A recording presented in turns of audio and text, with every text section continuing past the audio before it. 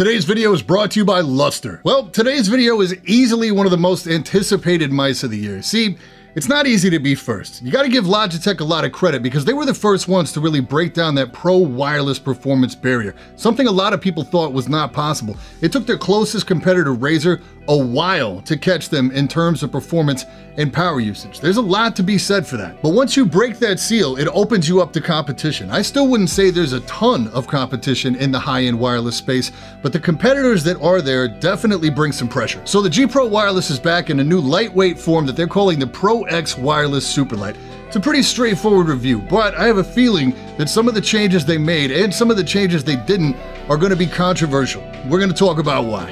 You ready? Let's go!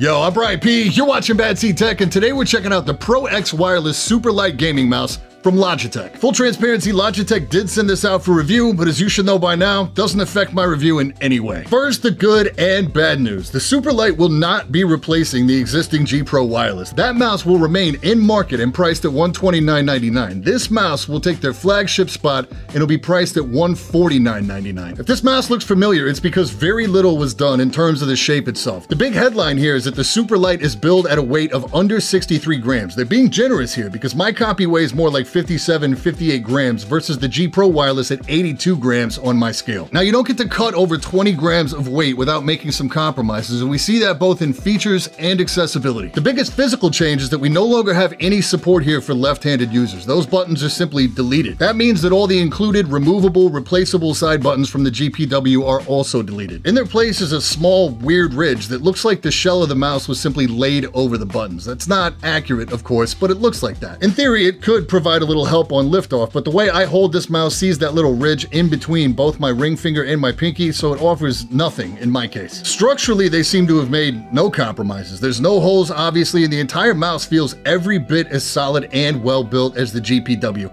It's very balanced, and the cut to the weight is definitely noticeable in hand. Side note here, eco-concern was really top of mind when they designed this product. They've managed to do something here that's completely carbon neutral, which is a huge feat. I had no idea eco-concerns were so important to Logitech.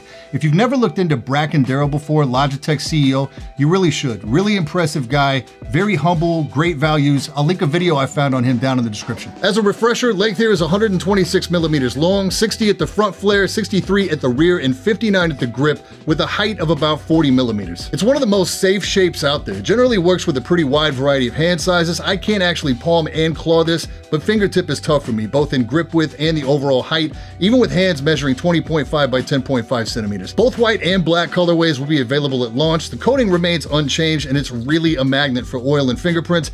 I would definitely cop this in a white version for sure. The next deletion is any form of RGB of any sort. This not only cuts the weight, but it improves the battery life. So the logo is matte silver now, and we lose the DPI indicators. You're not gonna need those indicators anyway, because the actual DPI button has been deleted from the bottom of the mouse as well. The only way to set the DPI is in the G-Hub software, or to assign one of the other buttons to DPI switching, which on what's now a 5-button mouse really limits your real estate. You can, of course, use G-Shift if you're willing to part ways with one button to gain access to 4 additional functions. As a gaming mouse, this probably isn't that big of a deal, unless you have multiple panels in your setup that operate at different resolutions and you like a different DPI for each.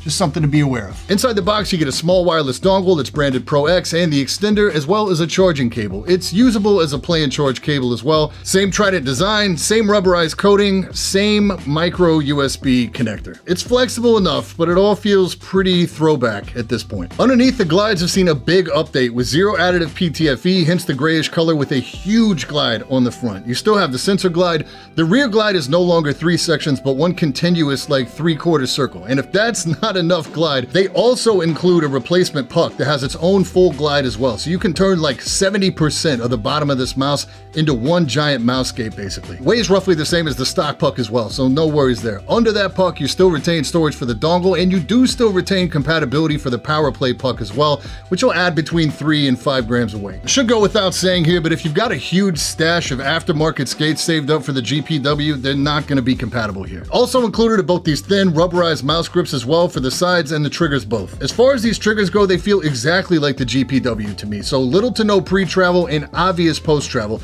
They do suffer pretty pronounced side play as well. Nothing game-breaking, but if we're holding everyone to the same standard, they're better than the Viper Ultimate and not nearly as good as the MOW in this regard. An important note here is that these have the updated switches in them that we saw on the Shroud version of the G Pro Wireless. So that dreaded double clicking that you've likely heard about should be mitigated to a much better degree here. Logitech doesn't specifically say these are 20mm versus the former 50mm Omrons, but the actuator is that same gray-white color now instead of blue, so you can do the math on that one. The left side buttons as well then have no meaningful difference over the original at all, neither in shape, size, position, nor performance. Scroll wheel now has a white hub, but there's no meaningful change there either in terms of operation. Still the same ratchet force, which is a new term I learned during this review.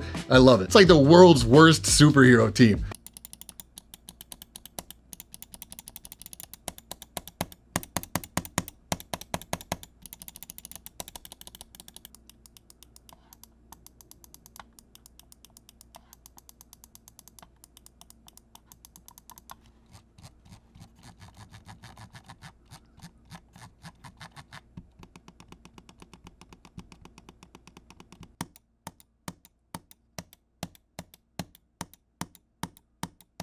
I gotta take a second to thank our sponsor Lustre for continuing to support the channel. You've probably seen their links down in the description of my videos, and if you haven't, you definitely should. Most people want to read or watch a product review as part of their shopping experience, and even though I really appreciate that you watch mine, before you part ways with your money, I encourage you to take in as much information from as many different sources as you can. The problem is there's a ton of content out there, and it's easy to fall down the rabbit hole reading and watching different reviews. It's easy to invest a lot of time, and you may come away more confused than you were when you started. And that's where Lustre comes in. It's a free shopping tool or extension for Chrome and Firefox that consolidates all that info for you by gathering it from a number of trusted places and reviewers around the internet. Wirecutter, Reddit discussions, even other YouTubers. You can search by your specific product need and your specific budget and get a good overall view of just how well a product stacks up from a lot of different perspectives and reviewers from around the internet, not just me. It can also alert you to sales or personalized product recommendations right on Amazon or Google, making it easy to score the best product at the best price and keep tabs on all those Black Friday, Cyber Monday sales this holiday season,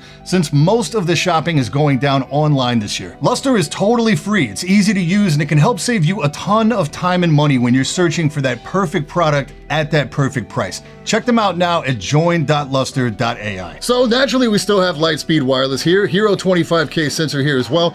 This is something they have to continue to tweak and improve as more and more devices head to the desktop, taking advantage of that 2.4 gigahertz bandwidth. As expected, I had zero issues with the range or the performance of any kind. I figured these would work fine with Logitech's own Pro X headset, so I tested them with the new HyperX Wireless Cloud 2. They both worked great.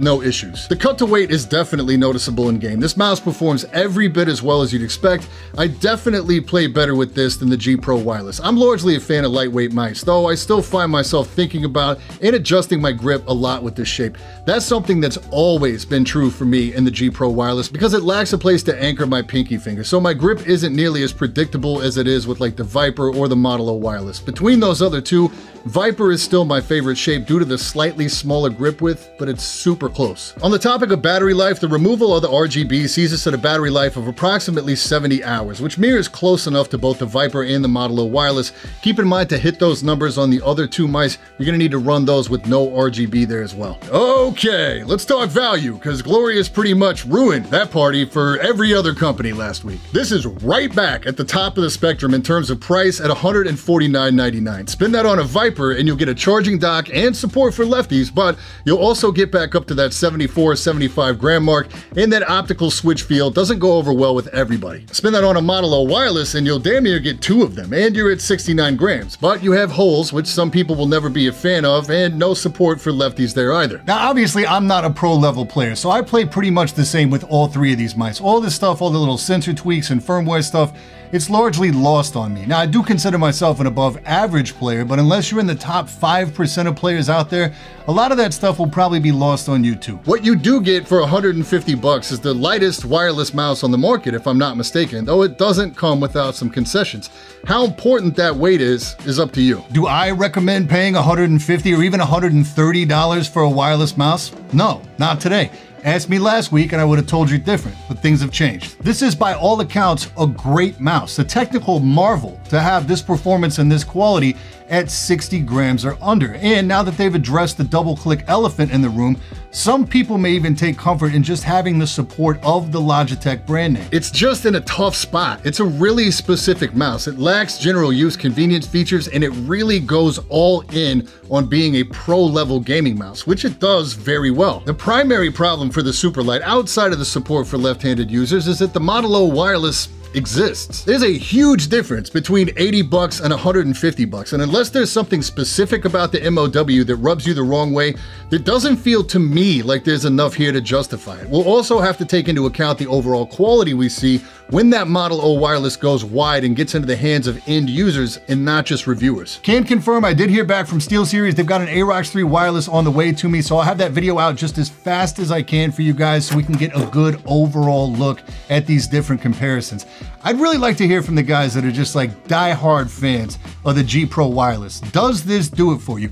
Did it do enough to warrant you rebuying at this price point? Let me know in the comments. Availability for these both in white and black should start on the 3rd of December. Follow my socials for all the latest release info as we get a little closer. And that's it for this time. I'm Brian P. Thanks so much for watching. Don't forget to hit that like button, hit that sub button. And until next time, stay up.